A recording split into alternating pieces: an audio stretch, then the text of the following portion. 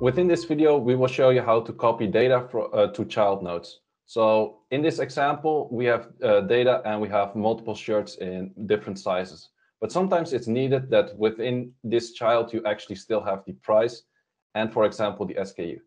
So how to do that is the following. We add a recursive copy value to children. The pattern will be variance dot star. So star means that you have all of the objects within.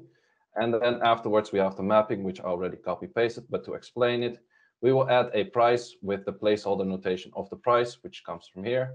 And then the parent SKU, which comes from SKU placeholder, which is here. If we enlarge it again and we run the test, you can actually see that within the variance, now currently it contains the price and the SKU as well.